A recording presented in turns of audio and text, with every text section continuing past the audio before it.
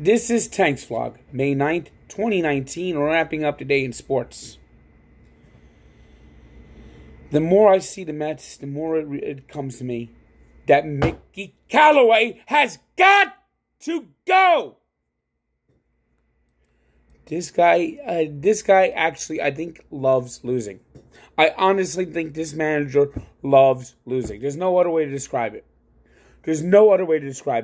And Brodie Van Wagenen, best 25? You're telling me Tyler Basher is one of the best 25? He can't be.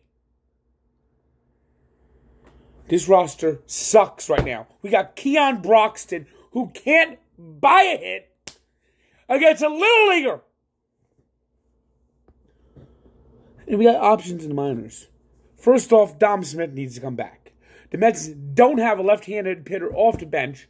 And yesterday could have certainly used one, and especially when Todd Frazier came up there with that uncompetitive at bat. Fly out to left field, let me hit into a double play.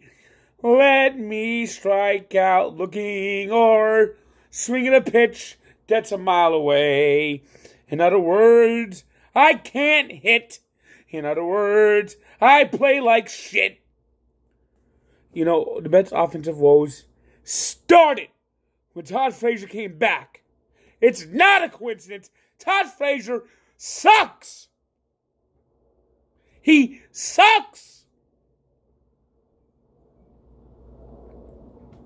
He is terrible. And yet, he's shoehorned in the lineup every night by that fucking moron manager. We're going to work through it. There's no panic here. We don't need to panic. He plays every game with the intensity of spring training. He doesn't care. He actually likes losing. I think if the Mets were on a 2-game winning streak, he'd lose the third one because he don't have the other team to win at this time of fair play.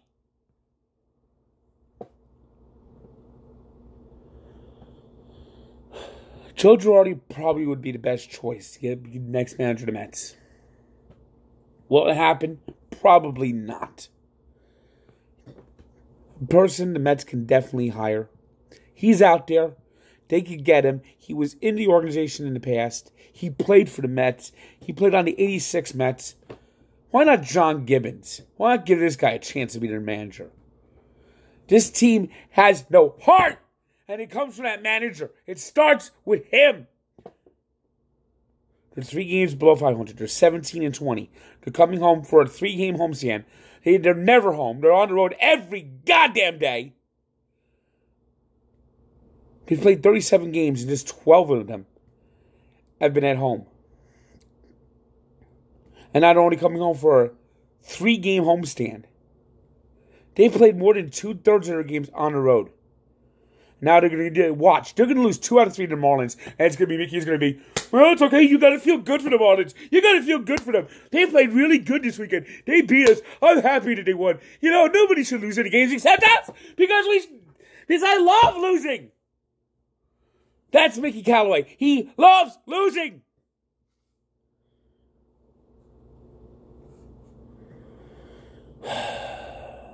Get him out of here. Get him out now. This season is on the brink. If they don't have a good weekend against the Marlins, it's over. There's no shot. If they go down, if the Marlins come in here and beat the Mets, it will wake up everyone and say, see, we're done. It's not even Mother's Day. We're done. Fire Mickey Callaway. Fire him. Fire him. Fire him.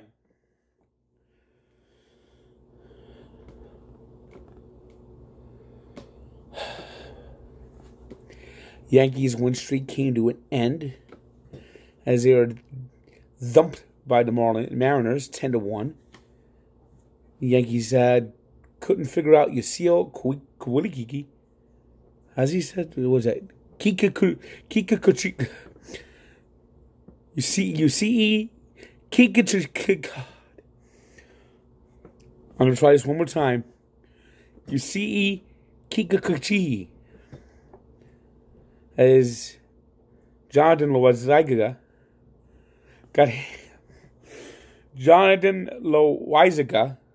got hammered. Hunter Pence hit a grand slam. as a pinch hitter, leading the Rangers past the Pirates 9-6. Wilmer Flores got the big hit in the 13th inning as the Diamondbacks beat the Rays 3-2. Christian Yelich hit home run number 16, leading the Brewers past the Nationals. They have now won 6 in a row. Jack Eichhoff had led the Phillies to a 5-0 win over the Cardinals as the Mets get further and further and further and further in the rear mirror.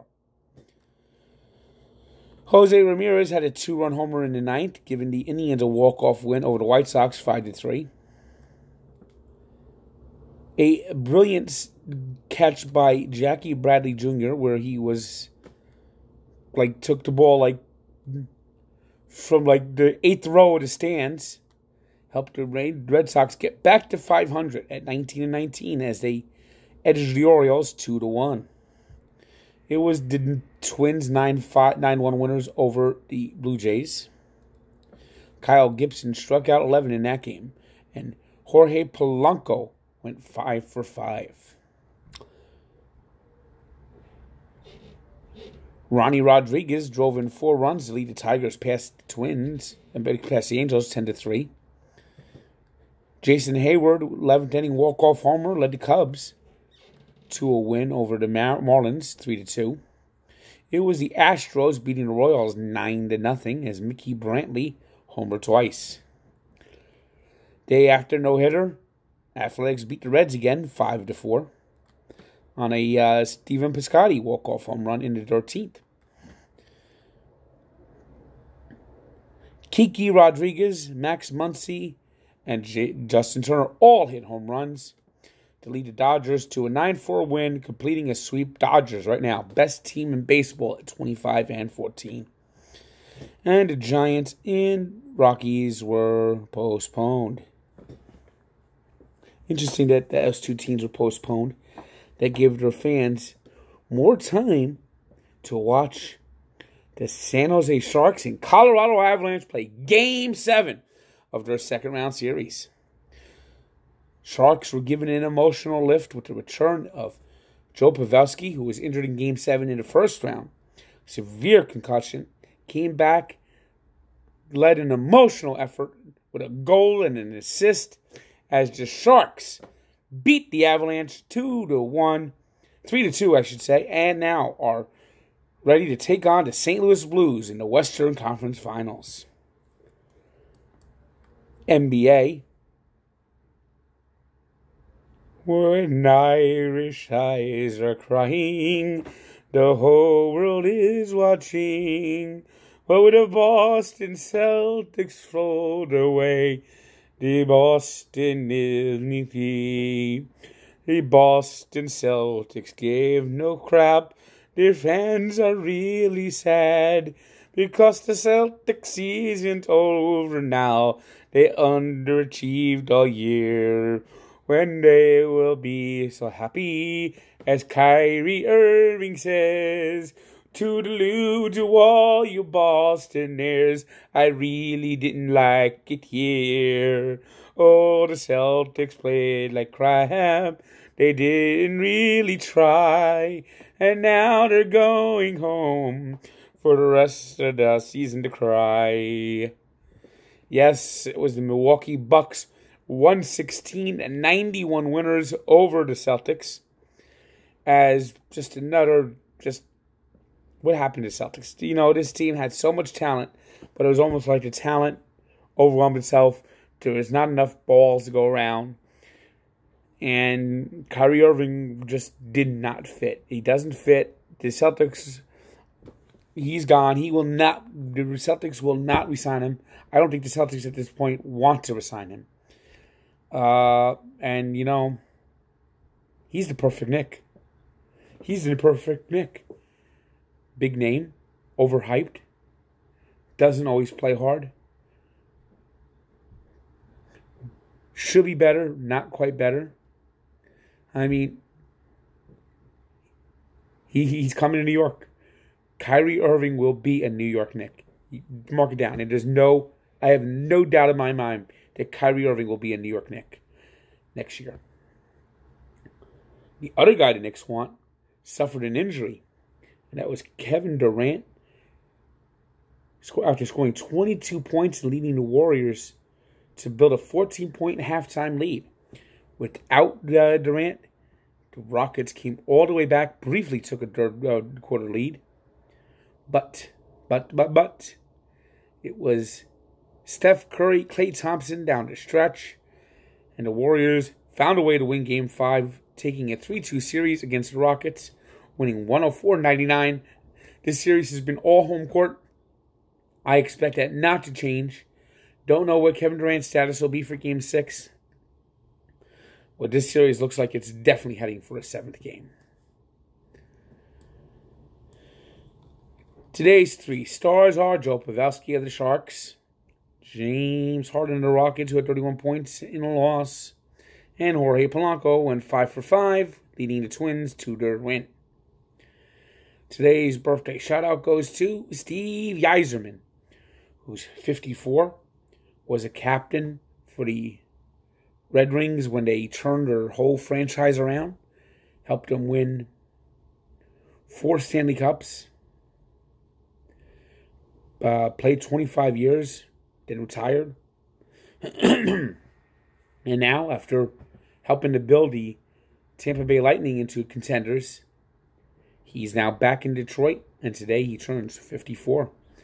So let's see if he can get the Red Wings back on track, as they have not been too good the last few years. All those championship years, all those playoff appearances, they have to pay the piper and take it on the chin a little bit. And we take a look back to 1984, when the Chicago White Sox and Milwaukee Brewers played a 25-inning game spaced over 2 days.